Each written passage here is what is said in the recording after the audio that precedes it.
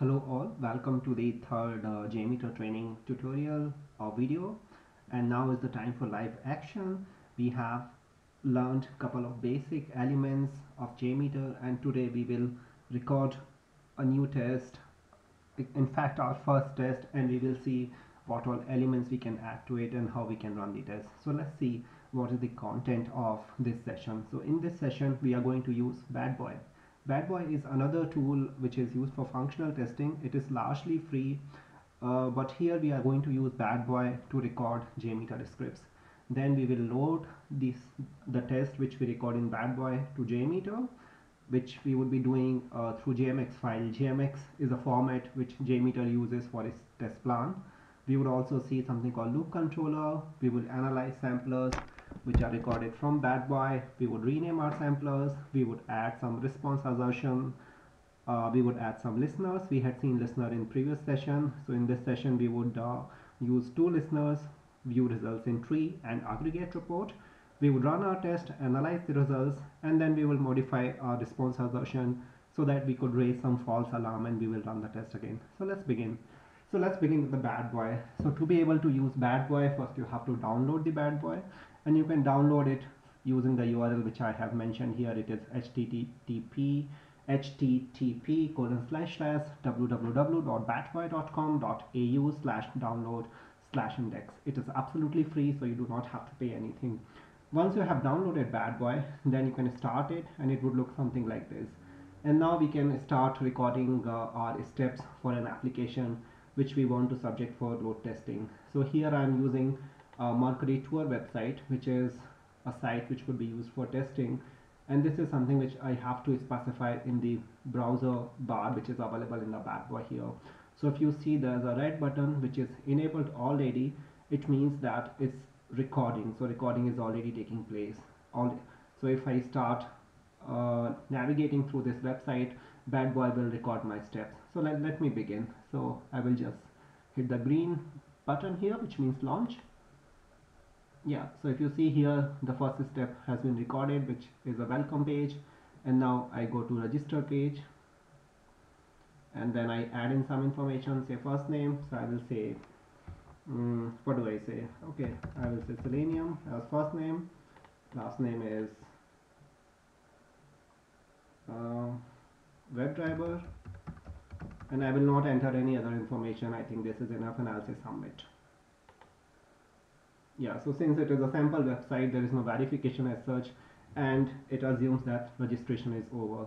So if you see here, we have completed registration here. Now we can stop recording, and we can export this response. We can export this test to Jmeter. So now we click on this button, and I'm going to store it in my documents folder. So I'll save it as Mercury tour, and if you see the file type, Mercury tour, and if you see the file type, it is JMX, which is Jmeter file. So I save it now. Alright, so it is saved. Now let's launch Jmeter. So this is how Jmeter looks like when you launch it. We have seen it many times now, so it should be easy. And now we are going to import the test which we recorded using Badboy. So let's say file, open. Okay, I'm on my documents folder, and I have Mercury tour.jmx here. So let's open it. Alright, so this is what comes here. So we had seen HTTP cookie manager in earlier sessions. So HTTP cookie manager is used to save the cookies, otherwise Jmeter is going to ignore it. We are not going to have any user-defined variable in this tutorial, so let's ignore it for time being. Header manager can also be used to customize HTTP header, but we are not going to use it in this session also, so let's not worry about it. So let's see what we have next. So we have a controller here. We had seen two controllers in the previous session, and in this session we see the loop controller. So loop controller is used to loop through the samples which are available in this controller. So we can give the loop count here. Since here loop count is 1, it means each sample or each sampler which is available under the loop controller would be run only once. If we want to run it indefinitely, then we can select forever. Alright, then let's see what we have next. So we have couple of HTTP sampler here. We have 3 sampler here. we were on the Mercury welcome page, then registration page, and then create account page. So let's rename them so that they appear better to us. If you remember how we used to use sampler earlier, we used to go to sampler and we will say HTTP request, and this is the same way. We have sampler coming here, but here we have samplers which are recorded from Badboy. We had not created them ourselves. Let me remove this last sampler. Okay, so we comes to the first HTTP request sampler, and let's name it as welcome page. Okay, so here we have server name, we have port, we have protocol which is HTTP, method type is get because we get a page here, there is no submission happening, and the path is after com we have slash mercurywelcome.php, so it forms the complete URL, and we do not have any parameters here. Okay, so the next, so see here the welcome, the sampler has been renamed as welcome. Then we were on registration page, so let's name it as registration. Alright, so here server name remains the same, and path has been changed to slash mercuryregister.php, and here we have one parameter which is being sent, which is sent with this request. Alright, so let's come to the last sampler, HTTP sampler, which is create account. So let's name it as create account page. So this is the page which is displayed when we confirm the submission or when we click the submit button. So here we have path as mercury create account.php, and if you remember I had, let me maximize this window. Yeah, if you remember I had sent first name as Selenium, last name as WebDriver, but I had not given rest of the parameters, so rest of the parameters are empty here. So if I want to give parameters with different values here, I can mention them here, but let's keep it as it is for time being. Alright, so we have 3 samplers now, 3 HTTP sampler and 1 loop controller. So let's see what we have next. Alright, so we have loop controller, we have seen the samplers, we have renamed them. Now let's add some response assertion to Mercury registration sampler. So let's go back to Mercury registration PHP. Can I get it from here? Okay, if I cannot get it from here, then I will again launch the website. Registration. Okay, so in registration page we see there is a version control, version number being displayed. So in our Jmeter test we will keep an assertion now. So let me go back to Jmeter, and I go to registration page, and I will add an assertion here, and I will add assertion of type response assertion, and I will select pattern to test here, and I will add a pattern here. So it means that on registration page we would have a response assertion, we would have an assertion being carried out that whether we have the text v.0110 so on being displayed or not. So this means that while running the load test we can also verify that whether page has certain attributes or not. So we will not just verify the response time or throughput or other parameters. We should also verify, or we should also keep some functional test point to verify that whether functionality is working fine or not. So we have a response assertion here. Now let's see what we have next. Alright, so let's add 2 listeners also. First is view result in tree and aggregate report, which we had seen in previous session. So let me add them at the controller level. Yeah, so we have listener here, view results in tree. Alright, so we have view results in tree and one more listener here, which is aggregate report. So we had seen in previous tutorial that listeners are used to listen to test result or to see what Jmeter sees when test is run, so that we can verify the results or we can analyze the results. Alright, so I think we have enough now and we are ready to run our test. So let's run our test. We had not run test so far. In fact, this is our first test.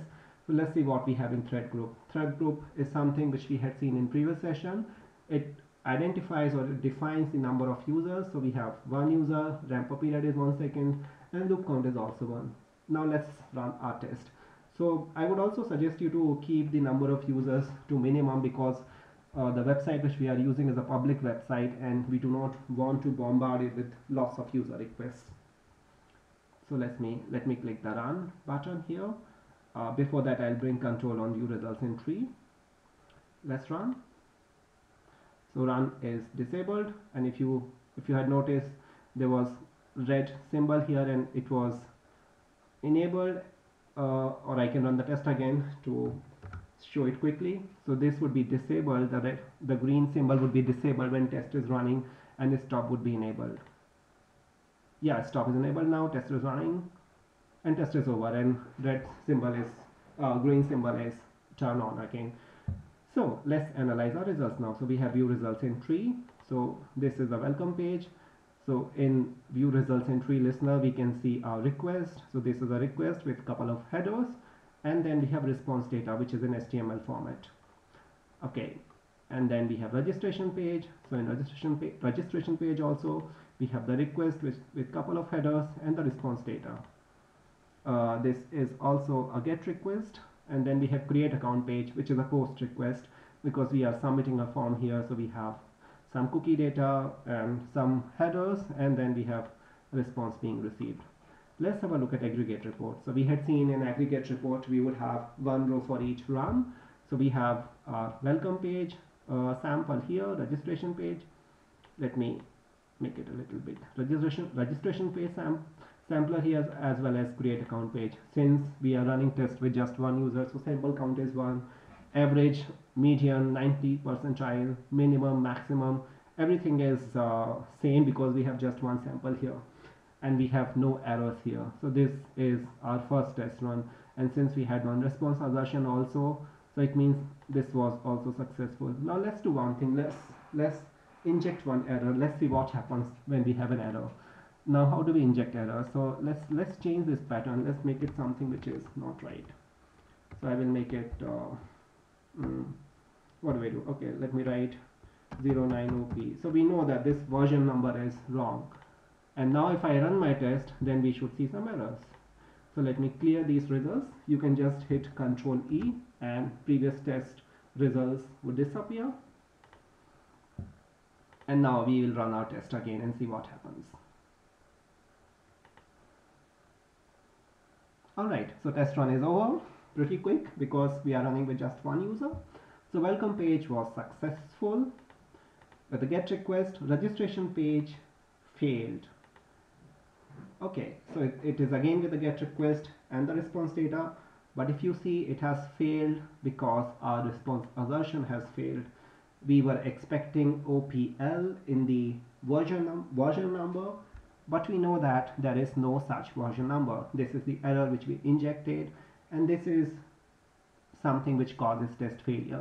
In the real time, you may have a real failure wherein page does not have loss of parameters which are expected to be there, and test would fail for genuine reasons, and this is how it would look real time. Okay, and create account page of course has succeeded because we did not inject any error there. Let's see what is there in the aggregate report. Okay, in aggregate report, welcome page has succeeded with one sample. Registration page has 100% failure rate. 100% failure rate, of course, because of response assertion. Our response assertion failed, and then we have create account page which has succeeded. There is no failure. Alright, so this is something which teaches us how we may have failures in real time when we have our test being set up and we have response assertion, and how we can find out the reason for errors. So let's get back to the content and see if we are missing on something.